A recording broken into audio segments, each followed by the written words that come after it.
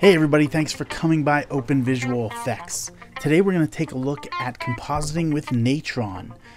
Natron is a 2D compositing program. It's free, open source. What Blender is for 3D, Natron is for 2D. It's very similar to the Foundry's Nuke actually. It's kind of, if you know one, you know the other. And we're going to take a look at a shot that I did for a TV show called The Last Ship, which is on TNT. I had these shots where I had to put kind of a mural on the wall of a building of one of the characters, and I thought this is a great introduction to compositing. It's kind of simple, but it's something that compositors do almost daily, and I thought it'd be a great intro for Natron here on the site.